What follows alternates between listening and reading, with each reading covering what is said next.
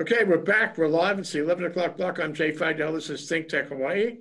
And we're talking about community matters. We're talking about coronavirus. What's next? So let's talk with Winston, Welch, and Stephanie Dalton about what is happening with the disease, you guys. You did a little research. So Winston, we have new symptoms that have just popped up. What are they? Well, the CDC has advised 3 new symptoms. So it makes it look more like the common cold more than anything else. So in addition to the ones that we've already heard about, we've got some other ones here, and they are, let's see. So you've got shortness of breath, fever, cough. We already heard about that. Chills, shaking, loss of taste, muscle pain, headache, and sore throat. So I think those are the last ones are what they have added on there, which was sore throat.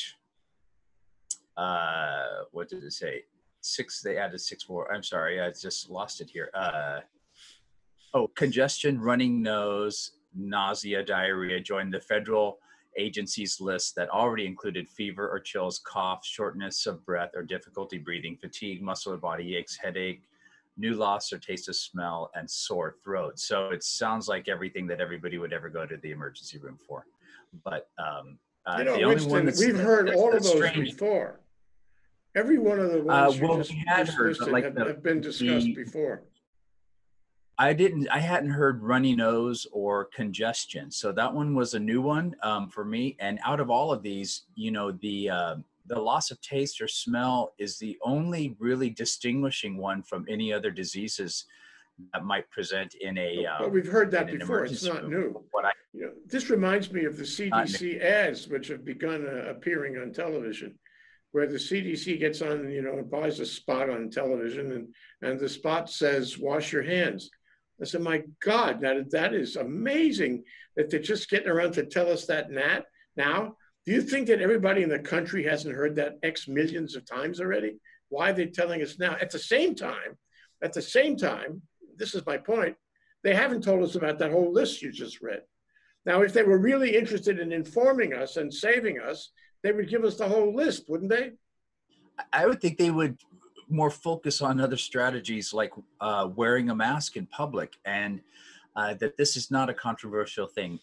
Every credible health authority in the entire world. No, but masks have been politicized. It says wear a mask. It's a simple. The White House is opposed to that. The White House does not want to encourage you.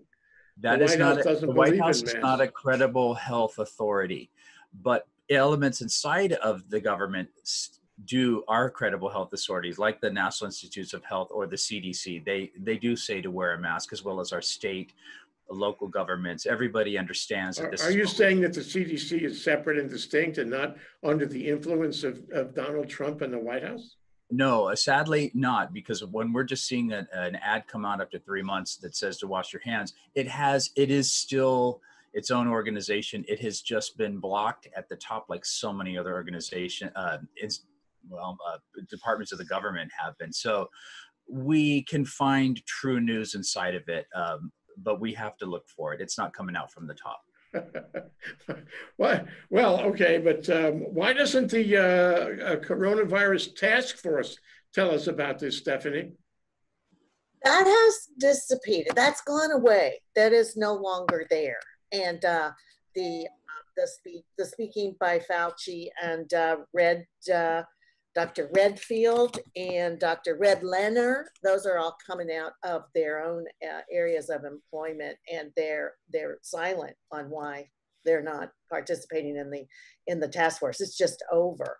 But I know that with Red Lenner, who is a person who's the director of the National Center for Disaster Research, and has said that his prediction out of the work that they've done is that 50% of Americans will get this virus by the end of 2020. 50%, because the estimates are so low. The truer estimates are those that they have been broadcasting at 10%. He says it's higher.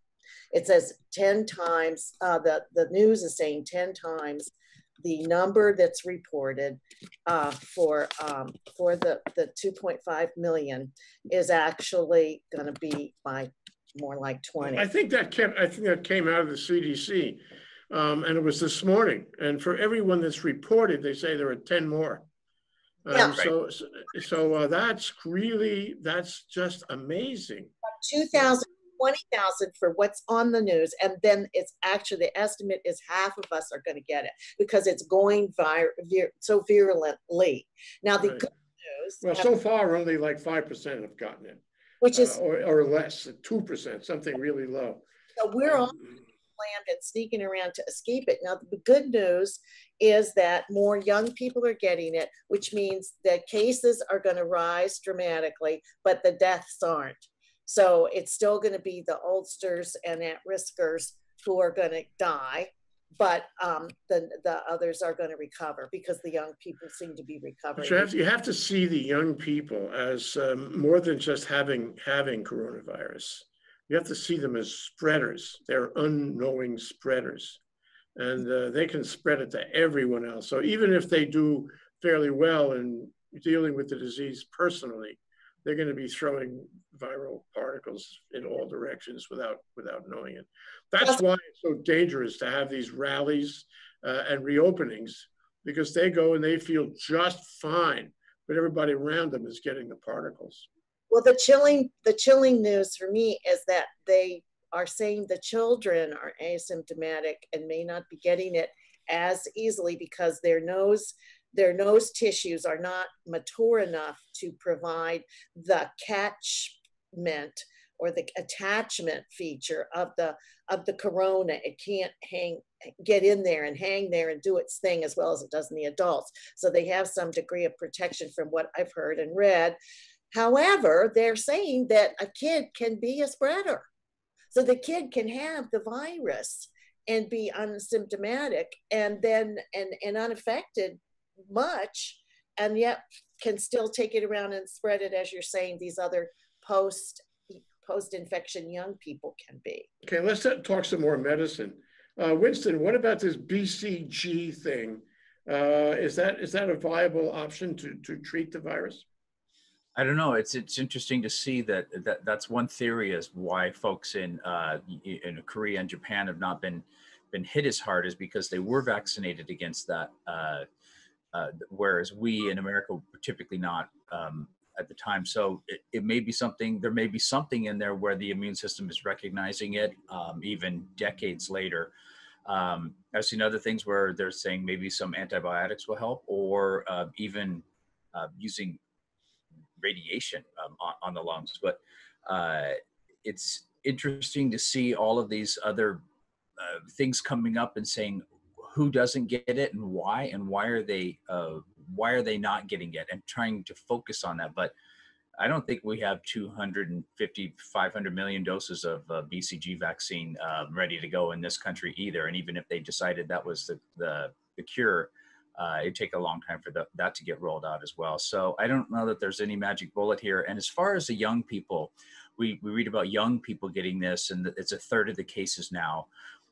From what I've read, about a third are in their 20s. But when we say they've recovered, I think it's important to realize that we don't know what recovery means. And a lot of people are not recovering, or when they're recovering with lungs that are permanently damaged or organs that may be permanently damaged.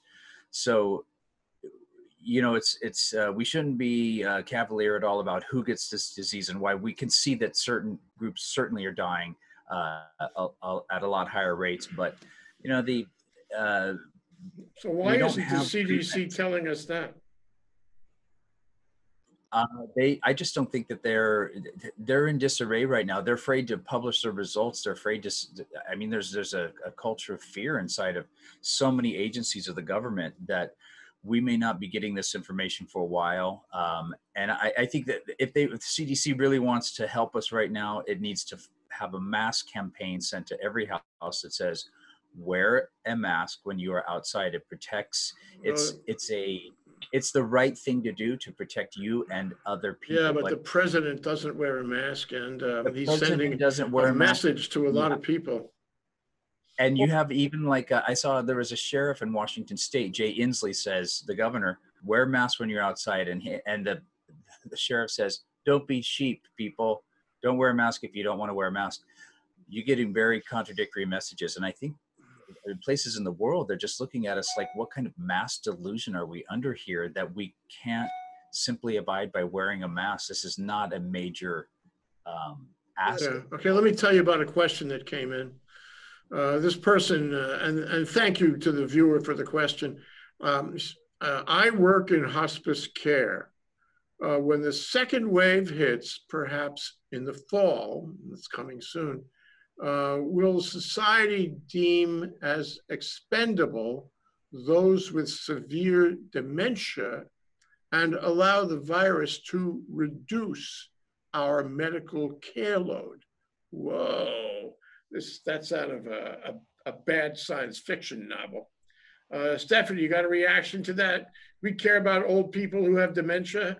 How much do we care? How little do we care? I think we care. I've been through the hospice situation with my husband, but I believe that one of the tools that the administration has to use, and that has been admitted now in the reporting, testifying to the House committee, is that there's fear. People are afraid of the president. And so it has been assumed, I mean, I assumed it, and even worried about mortal threat at some point, but people are indeed admitting that they're afraid of the president, and that's why they did some of the things they did. So what I'm saying is that the fear of this is rational, because if there is by omission or commission a threat by the president, there may be some holdup on getting the right supplies and the important medicines to these healthcare facilities. But on the other hand, everybody's had a chance to ramp up. We know that's a weak spot. So we knew that early, and that there's been a tremendous effort to strengthen the facilities and to get the supplies in. So it can go. If you had a choice between going into a senior facility, because you would otherwise go into a senior facility, and saying, no, I think I'll stay at home instead right now, which one would you pick? Definitely stay at home. There were so many flaws in the systems of these nursing homes pre all of this that needed fixing, and were actually. Okay, I want to go to this expectation, this projection that came out in the morning paper. I forget which one. It said next few months we're going to have 180,000 deaths. We're at 120 now, so this is moving very quickly. And, I don't know the total number, but between the 3 or 4 top states where, it's spiking, we're talking about 15, 20,000 per day.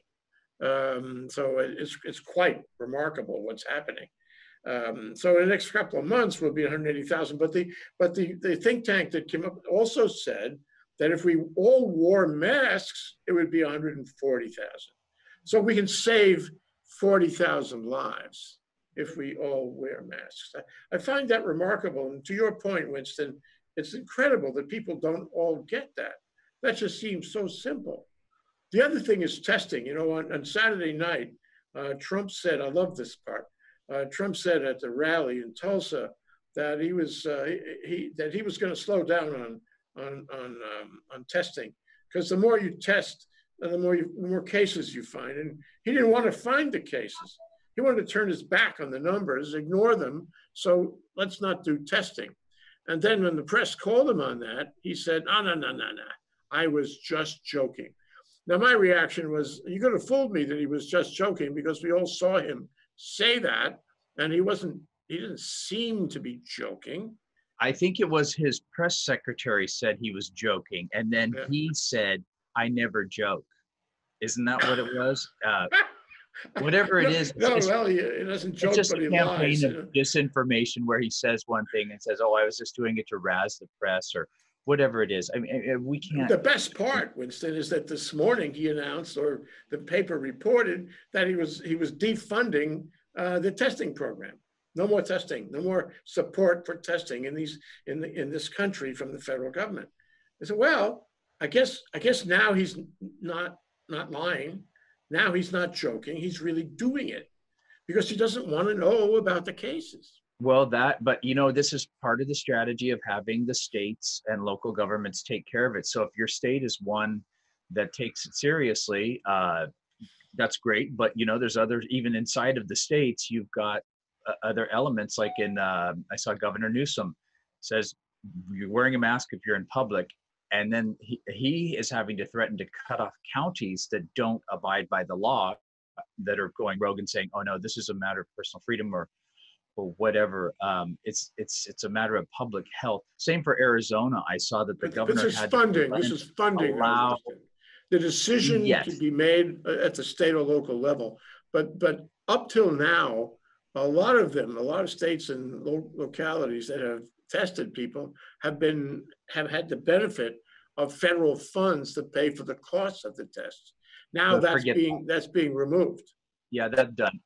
But you have to think about it. This has become a political thing. So when the president says, if you're wearing a mask, you are stating that you are against me. And so, it's dangerous on a number of levels, but basically so you're wearing a mask and let's say you're in a state where you have people that really believe that that's true, and there is no threat of the virus or whatever they believe, and you're wearing a mask, and you might be surrounded by a hostile crowd of non-mask wearers that are thinking that you're making a political statement by wearing a mask, when in fact you're just trying to follow basic hygiene of public health. And so it's so convoluted. It's you can't understand the cognitive. There is a common denominator. Trump is doing all this. He's managing things like a marionnetter, a puppeteer. And I give Stephanie these two things and see if you can connect them up. One is that there was a curfew established by the city of Tulsa over the weekend, because they were very worried about a lot of things about COVID, among other things, and they were concerned about demonstrations and violence and all. So they were taking all the steps they could, and they made a curfew. Well, the Secret Service went to the city and instructed them to take the curfew off. Secret Service works for who? And they did. So then the curfew went away. In a parallel fashion, the United States Attorney for the District of Hawaii is involved in litigation over the travel quarantine that David Ige imposed, which is about to be changed already. But what happened is the Department of Justice went to the U.S. Attorney for the District of Hawaii and told him to make sure to oppose that travel quarantine requirement. So they leave it to the states. The states try, and now the White House is trying to insinuate itself into the decisions the states make. What do you see a comparison there? And do you see other things happening like that, where the president says, "Oh no, I'm leaving it to the states, and if anything goes wrong, it's their fault, not mine." And then what we have is he tried to manipulate through other agencies. Well, the states, according to the latest news, are at breaking points. Most of them, all of them. They have no more funding. Okay, it's all dried up. And they're having to depend on the sources that they get from the federal government. So I see this, it could be a desperate blow for states who are already underwater. And without money for the funding for tests in states are not going to be able to pick that up to supplant what the feds are no longer going to give. So that, of course, is going to have a huge impact. And this seems to be the pattern that I'm seeing, and because states are not going to be able to afford to do all of these. Where are they getting the money from? That they've got to get the money from their state taxes, and they're not going to have that coming in. People are not able to pay, and they're prolonging it. No, this goes to the whole reopening issue. So they have the PPP, the Payroll Protection Program, which is part of the CARES Act, right? It's billions and billions of dollars involved. The deadline for filing, is June 30th. That's 1 week away. You'd really have to hustle to make your application, to get the loan. to take the remaining part of that money and get the benefits of the PPP. Congress has not authorized any more money. It has largely expired. There's 120 some odd billion left that has not been spent. Don't ask me why that would be true. And we are about to have what the paper charitably calls a pause in many states. So first you have the epidemic, which you don't recognize, then you recognize it, and then you have a lockdown, and then you have a reopening, and then you have a re-epidemic, a spike. All these are great words to describe the journey we've been on. And after the spike or the resurgence, now we're having a pause in 3 or 4 states today. So where does it take us when you have the pause on the reopening and these businesses don't really have options to get the federal money or more federal money? And they are going, lots of them are going to go out of business, Winston. What is going to happen to our economy in the pause? I don't see any pause in anything, honestly. It seems like these numbers are just climbing. You know, California, Florida. This is the pause in reopening. It's the pause in reopening.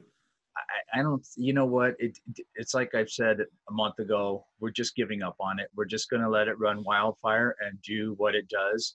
And that question from the viewer was deeply disturbing. And thank you for the question.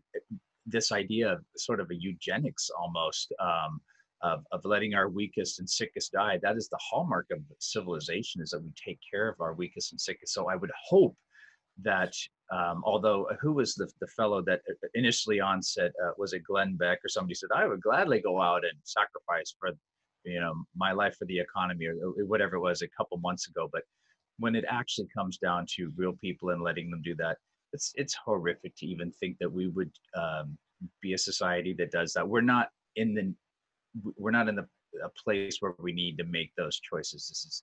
But what we do need is just common sense solutions. Here in Hawaii, when we open up here, which we are opening up, I was down at the beach the other day.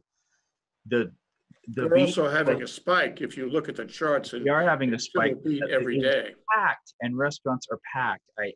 I'm seeing it. Well, businesses have picked up. Definitely, people are out and about.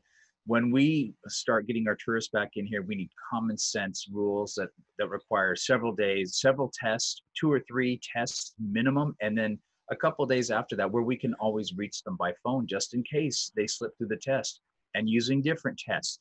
We can do it. We can do it sensibly. We were down to 0 new cases for a while there, and now we're just, you know, back up to 18, 19, 15, 12 cases a day, and that's going to go way up as well once we open the doors here. We are opening them, and we're not on a pause here yet. And, you know, we're trying to get more people to come, and the restaurants are open and full. And I think in all that message of reopening, there's a certain sub-message about, you know, complacency. You don't have to worry. It's over. We're beyond that. We have prevailed. We're back. And all this is coming originally from Trump. So Stephanie, are you going out to a lot of restaurants these days? I mean, personally, don't you have some concern about that? Well, certainly I do. I mean, but I have the more general concern about Hawaii's economy and its survival and the nation's, because the economists are predicting it's at least 3 to 5 years for recovery from this fiscal calamity. And certainly in Hawaii, the prediction is that or longer. And it's going to require leadership, governance to have multi-year strategies for spending cuts. So because they're not going to have the inflow of income that states and cities and counties expect to have. So I think we're facing that. And I understand the tension is terrific, because when you go to that restaurant, I have a good feeling when I do get whatever I get, usually takeout. I'm happy, you know, to tip and all of that, because these people are in survival mode, and we are all connected in it together. So they do need as much support as possible. And of course, many are dropping by the wayside. And this is putting the state and us all in this disastrous, on the edge the cliff of real financial calamity, where we don't have the funds to do the things we know need to be done. I mean, of course, the biggest one is like 911. Who's going to pay for that? What about the police? Who's going to pay for that?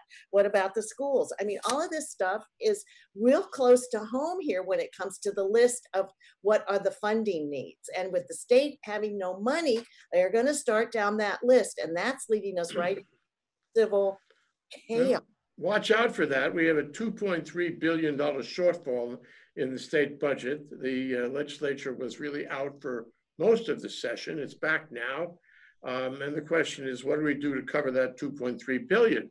Well, one of the things they have done, I think a few days ago, is they agreed over objection by some members of the community to give $150 million to the unions for a delayed increase in pay to union members. It's I think HGA, the Hawaii Government Employees Union, which you can see is political, and which you can see drives the other direction about trying to,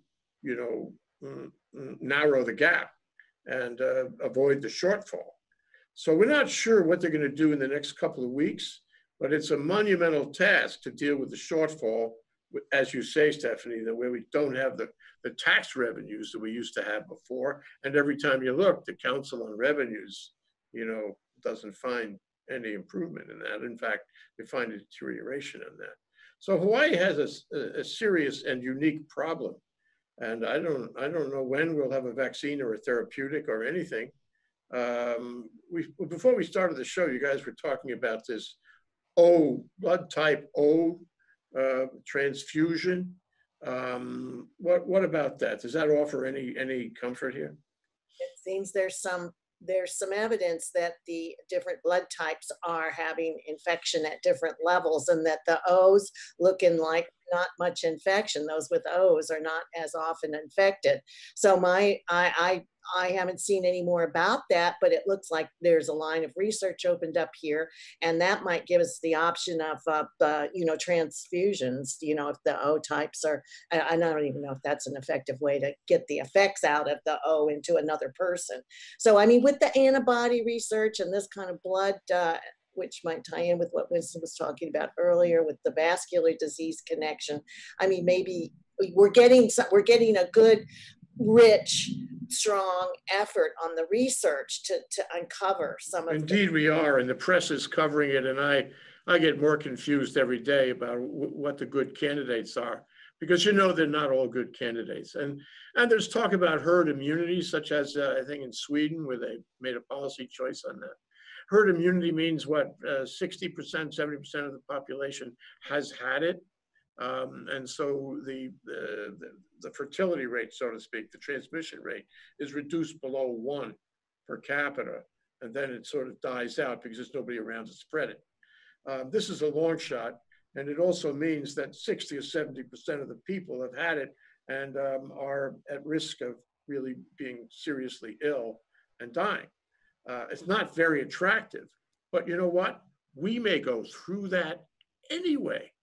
Winston, if we don't have a solution, and if the federal government is not going to help us, and everybody's confused and they think it's a question of their personal liberty as to wear masks and get tested and all this, and we're in a state of chaos on this issue, then what will happen is we will have herd immunity, but a lot of people will die in the process. Am I right? Tell me I'm wrong. Well, like you said, lots of information, lots of confusion out there, 160 different vaccine tests going on right now in people. Who knows who's going to rise to the top? Basically at this point, what is under your control? Under your control, you can't control Donald Trump. You can't control the governor. What you can control is wearing a mask when you go out. If you are at risk, you reduce your going out. Everyone is at risk, but if you are at higher risk, you reduce that. When you go out, you make sure that you are practicing good social distancing and common courtesy, because we are not sociopaths and we respect each other with aloha. And that is what we can do as individuals. We can keep abreast of things, but eventually whenever vaccines or treatments come out, that will happen. But in the meantime, we have the control we have is wash your hands, cover your face, Yeah, we've heard that. We've heard that. But, you know, the problem is complacency sets in. So if I tell you there's going to be, what did Fauci say the other day? Don't expect any vaccine until at the earliest the end of 2021. Okay? Yes. So that's a year and a half away already. Well, yeah, about a year and a half away. Yeah, we may get corona fatigue. Very true. And exactly. And then we have complacency setting in. And because you wash your hands yesterday doesn't help you today. Because you wore a mask yesterday doesn't help you today. And people will kind of slough off on that sort of thing. And then we'll be back in my favorite scenario, namely herd immunity, because, you know, we're not taking care of ourselves. The individual benefit is that you won't catch it today. That doesn't solve the problem on the community level. Today, yes, that's a good point. Is it's today, and that's all you got is today anyway. But we should avoid the idea of herd immunity because we don't know that there's any herd immunity. This could be closer to smallpox or HIV as far as its transmissibility and protection, and maybe even a vaccine out there. So it may be just that Sweden took their pain a little bit earlier, but they also had public health and hospital beds, and that's what we were really trying to avoid was the surge or the hump. And now we have gotten past that, and we realize, okay, our hospitals can handle it, so we're spreading it out now. We're in a spike right now.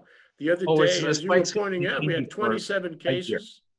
Yes, it's going to continue for a year, but they decided our hospitals can handle it at this point because we avoided the initial surge, and they looked at Sweden and said, okay, they had so many ICU beds, and yeah, their death rate was 4 times higher, but they could handle it. So I think they just are extrapolating and putting it here. Stephanie, you really want to say something, don't you? Italy, Spain, Germany are down, okay? They had the self-discipline that we started out to have and fell apart from it.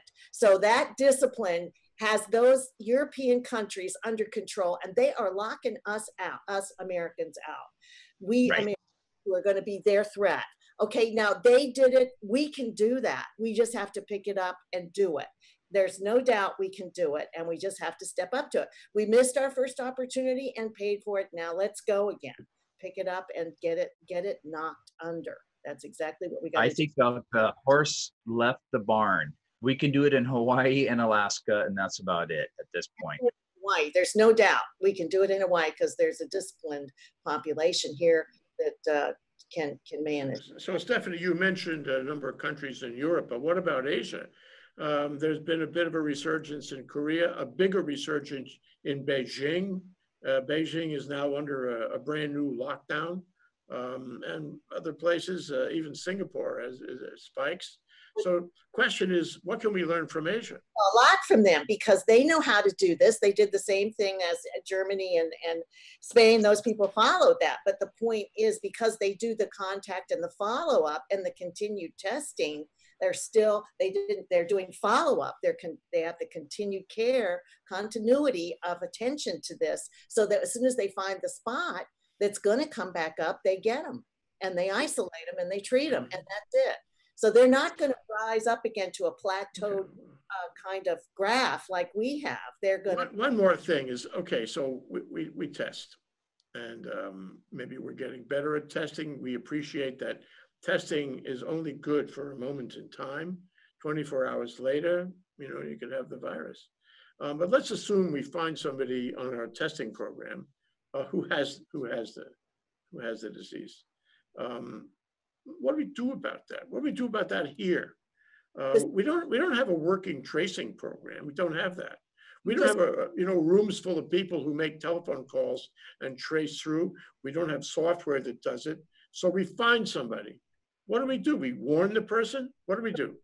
With that is they do not let the person go. As soon as the person is identified and not even yet tested, they test them. They don't go anywhere until that test result comes back. Then if that comes back positive, they get shipped off to the where the warehouse of the wherever. Well, I suppose if you quarantine them, that would even be better for the community. They don't. What do you do, Winston, if you find somebody tests positive? What do you do? You know what? You treat them with kindness and aloha, and assume we have 30,000 empty hotel rooms right a mile away from all of us in Waikiki.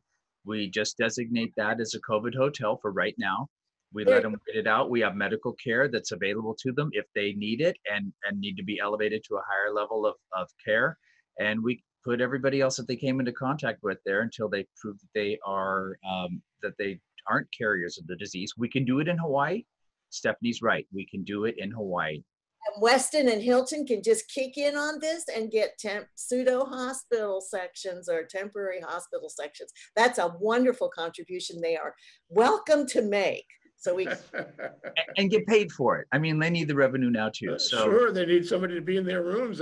Yeah, and we'll pay them assuming we have the money. Assuming we have the money. Generous. Okay, you guys, we're out of time. I hate being out of time on every level. So Winston, thank you very much for joining us. Winston Welch, this is Coronaville. What's next? And Stephanie Dalton, thank you so much. We'll talk to you soon and in any event next week. Aloha.